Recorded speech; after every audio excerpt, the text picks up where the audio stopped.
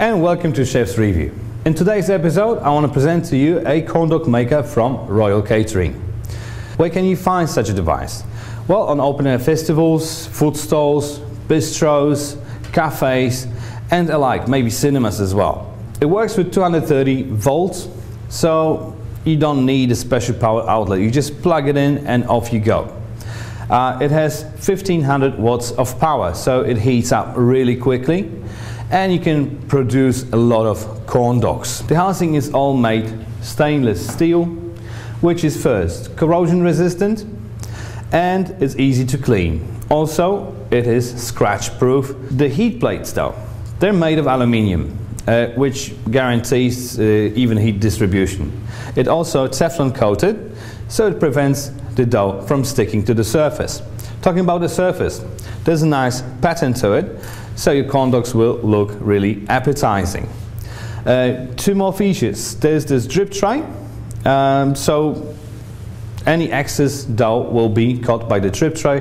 The drip tray is made of stainless steel, so you can put it in a dishwasher after service, nothing will happen to it.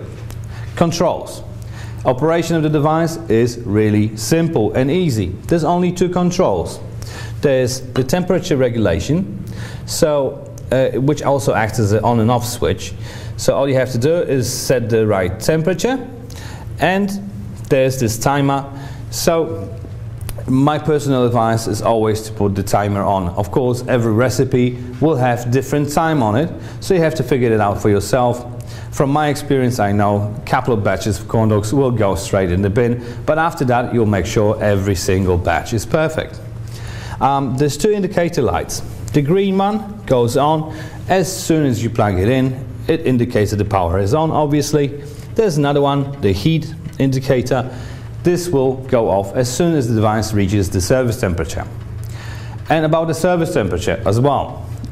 Before you first use it, it's always a good thing to set the maximum temperature, let it heat up, sit there for a while.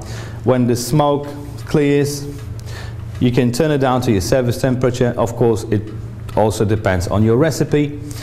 So in my case it is around 200 degrees, so let's set it to 210. And how about we see the device in action? The recipes you will find on the internet.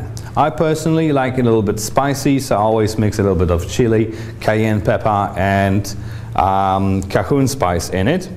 So all you have to do, just put some dough in.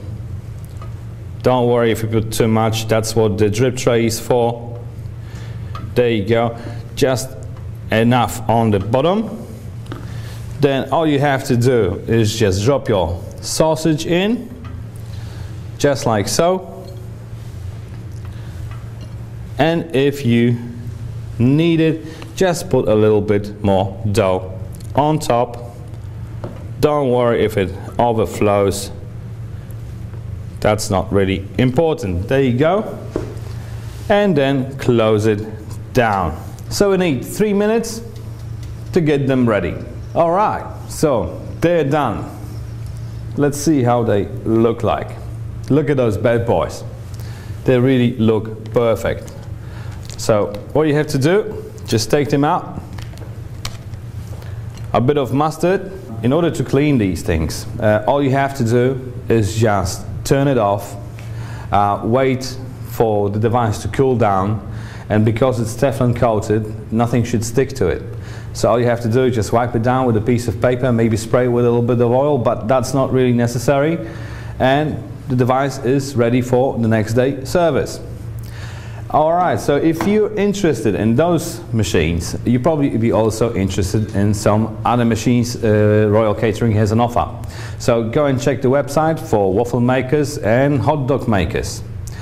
But since you ordered this one, it will come in a sturdy box like this with lots of packaging material in it. I won't take everything out because there's a lot of it, with foil and bubble wrap in it, so it will stay safe during transport.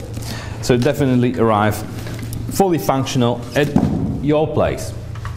Royal Catering gives you also a 3 years warranty. Should anything break, just send it back to them, they'll fix it in no time and they send it back to you. So If you like the video, just hit the like button. If you want me to test a different machine, just leave a comment in the comment section. I thank you guys for watching, and I see you next time.